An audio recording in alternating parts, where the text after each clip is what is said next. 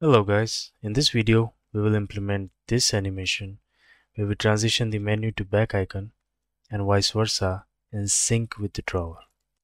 Now to understand some of the code written here, do check out my previous video where I've explained this in great detail and where we implemented this animation where the avatar and active items background animate in sync with the drawer.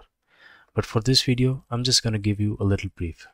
So here we are mainly using menu controller from Ionic core, which is by the way different from the menu controller that we import from Ionic/Angular package and defined it in constructor, and which only gives us access to some of the basic functions. But from this menu controller we get access to some of the core functions that even the Ionic menu component uses under the hood. So from here we're mainly using register animation to define our own drawer type and pass our own animations for the avatar and active items background. And inside this function, this is the default drawer animation, which is taken from official Ionic GitHub code. And we add our animation using add animation function, which we pass as the second param here. So as the default drawer animation plays out, it also manipulates our animations too. So this was a little brief of how the code works. Now for the menu button, we're currently using Ionic provided component ION menu button, which comes with some default styling and functionality, where it automatically toggles the drawer as we click on it, and we can't even change the icon. And currently it is defined separately on all these screens. So first thing we need to do is define it in a common place where we can access it and apply animations. So for that, let's copy the code for this and comment this out from here. And inside the drawer component, we're gonna have to wrap this completely inside a div because we want this menu to show commonly on all the screen. So let's wrap this and close the div here and paste the code. Now our menu is showing, but it is currently below the safe area.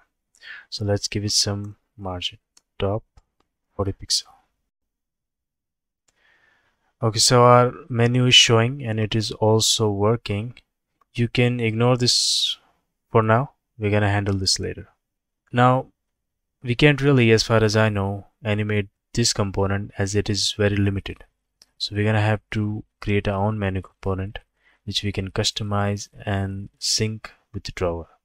So for that I'm gonna use some open source pre-built menu animations from this site. Now here are a lot of different options and you can choose any one of these which you prefer. But for this video I'm just gonna use this one. So for that, let's look at the code, and this is the code for these animations, and this is the one that we are gonna use. So I'm just gonna copy and paste this code and see if it works. Now I have copy and pasted the code for the menu as you can see here, but currently it is not functionable. So if you have problem understanding how to get the code for a correct menu, just follow the comments here, as according to this is the code for close menu animation as you can see on the first row. So to get code for the arrow animation we have to scroll down a little bit, and for this one it would be back arrow 5 being the index here. So let me expand this a little bit. This is the code that you need to use, and regarding CSS it's pretty much same. You have to follow the comments, and which starts here, and before this is the common styling for all the elements here. So you can copy this, and after the comments you have to find back arrow 5 or whatever the animation that you want to use. In our case it would be back arrow 5, and this is the code for this till here. Now if you look at the JavaScript code, when we click on a menu class of element, which is this div here, it is toggling an open class, which if you look at the CSS, it is where the main animation takes place. So what happens is when we click on it, it adds the class and it plays the animation, and we click again, it removes the class and it basically reverses the animation. So This is the end effect. Let's try this in our code. So for this, I'm gonna create a click event, and inside this we're gonna pass on menu click function that we're gonna initialize in the TypeScript file. We also need to toggle the open class. So for that we have to use a variable we can toggle the value of. So for that, let's create a variable is menu active with the default value of true, and let's also initialize the function on menu click, and inside this I'm gonna toggle the variable that we just created. So if it is true, it will be false, and if it is false, it will change it to true. We also want to make sure that when we click on this button, it toggles the drawer, so it open and closes the drawer. So for that we can use menu controllers toggle function, where we pass the menu ID which we define in the menu component here. Let's save it. Now to toggle the open class, we can use ng class, and inside this we're going to pass the class we want to apply the condition on, and we're going to apply the condition of if is menu active is true, the class will be applied, and when it is false, it will be removed. Kind of the same condition that takes place here. Let's save this here and let's check. Okay, so our animation is working and it also toggling the drawer. Now we can remove this old menu button from here, and currently it is showing in the middle because of this CSS property of margin 50 pixel. Okay, so it is showing pretty much in the correct position. We're gonna fix this later, and it is also kind of playing the animation and toggling the drawer. So the next step is I'm gonna customize some of the CSS property for this element so that it matches our application's UI. Just gonna change some style, width, background, and the animation values, etc. So I'm gonna be right back. So I have customized the CSS for the menu. Just tweak some properties, size, width, color, etc. and also gave it a margin top of safe area top so that it doesn't show below the safe area, and align with our header. So now it looks more like part of our application. Now just to give you a little brief of how the animation works, we're mainly animating three elements here: the icon, line 1 and line 3. So icon element is the container that contains all the three lines that you see here, and the other two are line 1 and line 3, because line 2 doesn't really change its size or position, it just stays the same. We're only changing the topmost line and bottom line to form an arrow. So these are the three elements that we're going to animate. So for the icon, we are rotating it by 180 degree, and when we rotate it, it also rotates all three lines with it. And for the line 1, we're basically applying three properties: scale, rotate, and translate 3D, which is specify the X and Y position. So it basically scale it down to decrease the width, and rotate it by 45 degree, and specify the X and Y position so that it align perfectly to form an arrow. And we're doing basically the same thing in line 3, scaling it down, rotating it by minus 45 degree opposite of line 1, and specify the X and Y position so that it align and perfectly form an arrow. So this is kind of how the animation works, and what we need to do is implement the same animation programmatically.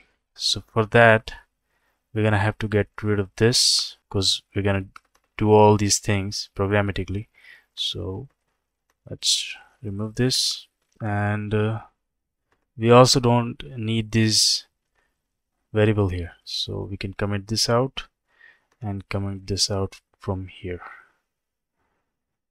Okay, now To animate this menu, we're gonna have to access it in the TypeScript file, and for that we need to give it an ID. So we're gonna give this element an ID of menu icon. We're giving this one an ID because this is the container, and from this we can access all the child elements. So we want to animate icon, line 1 and line 3, so we can access that using this element. And we also need to translate X, this whole menu component, by the drawer width. So when we open the drawer, this element will shift here so that it looks more like a part of the screen. That's why we're giving this one an ID. And in the TypeScript file, we're gonna define the reference for this, and this is the syntax for that. We're gonna name it menu icon ref. Now the next thing is we need to implement similar kind of code for the menu as we did for the avatar and active items background, as you can see here. So for that, let's create a variable menu element. Now let's create the animation for the icon element. So for that, let's create a variable icon anim, create the animation using create animation function, add the element, and here we're using this variable query selector function. So we're using query selector and passing the class name for the child element, so we can get the reference for this and apply our animation.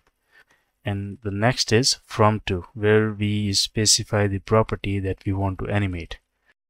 Let me split it so that you can see this side by side. So we basically want to animate these three. First one is icon, and here the property we want to animate is transform. So it takes three params. First is the property, second is the starting position, and third is the end position. So property is transform, the starting position is translate x and y minus 50%, because if you see here, when we apply the animation, this is the ending position where it rotates. So starting position would be 0 degree, and this is the ending position, and this is the starting position. And for the ending position, we're gonna pass this one. Now to clarify the starting and ending position here, the default position is when the drawer is closed, so it will show as a menu, means this open class is not applied right now. And end position would be when it is completely transformed to back arrow icon and translate at this position. So this would be the end position. The second property we want to apply the animation on is line 1. So let's create a variable line 1 anim, create the animation using create animation, add the element, same thing, menu element, query selector, and pass the class for the element, which is menu underscore line dash 1.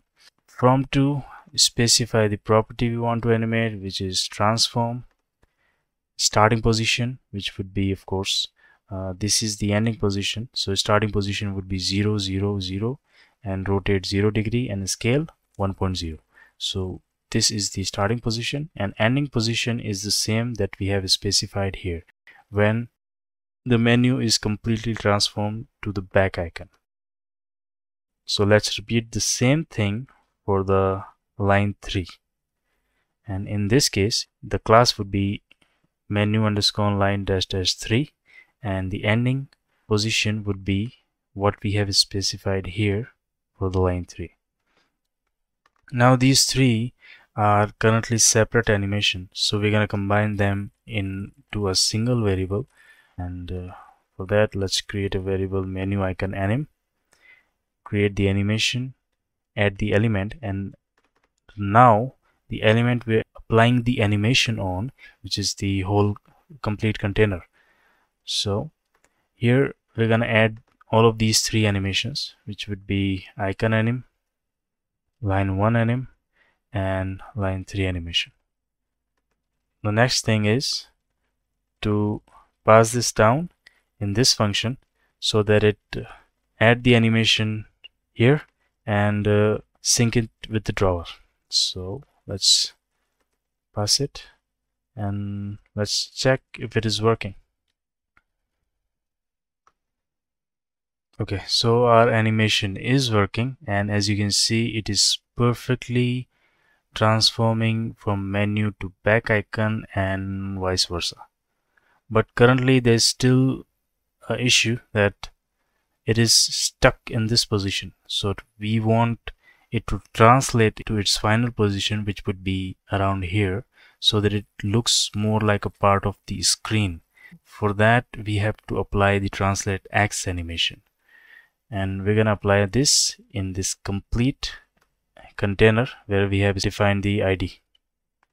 So for that we have to add the animation here, and same thing, from to specify the property we want to animate, which is transform. Starting position would be 0 pixel, which is of course when the drawer is completely closed, and ending position would be translate X drawers width pixel. And we have this variable here calculating the width of the drawer here and passing it down in the component. So we're passing it in this animation so that it translates by the width of the drawer and show above the screen. So let's see. Okay, so now when we play the animation, it is translating together with the drawer and it is working perfectly. Now you can, if you want to, comment this out or remove this part of the CSS from here, because we're not really using it and we don't need this anymore. So let's also check this on Android. So our animation on Android is also working, but if you notice, there is one issue that on iOS the animation is playing clockwise but by the top, but on Android the animation is playing anti-clockwise by the bottom. So this is kind of an issue with Android, or we can say Chrome, and this is the sort of an explanation that I found on the internet. So the solution to work around this is, instead of giving it exact value of 180 degree, we're gonna have to change it to a floating point, which could be any number after the point, and it will now work. And now it is working exact as iOS. Sort of a weird issue or solution, but this is how you can work around this. So I guess that's pretty much it about icon transition animation in Ionic 6 in sync with the drawer. So I hope you liked the video, and I'll see you in the next video. Thank you for watching. Hello guys. Now if you notice the Android and iOS version of the application, in iOS our application content renders behind the status bar or the safe area. But on Android, we see this status bar with a black background and our application content renders below it. Now we can set a white background for the status bar, but we want this kind of an effect so that our content shows behind, like in the case of iOS. Now we can also do that in Android by setting the overlay property, but then we're gonna have to handle the UI for this so that our important content like the header doesn't show behind the status bar but below it. We're handling that in the iOS by using the CSS safe area variables that Ionic provides, but these doesn't work on Android. And as far as my research is concerned, there is no simple way to get status bar height in Ionic for Android, and the status bar library also doesn't provide it. So the only solution that I was left with was to get it through the native code. So in the next video, we're going to learn how we can communicate between Ionic and platform's native code to use some of the native functionalities, which in our case is getting the height of status bar. So stay tuned, and I'll see you in the next video.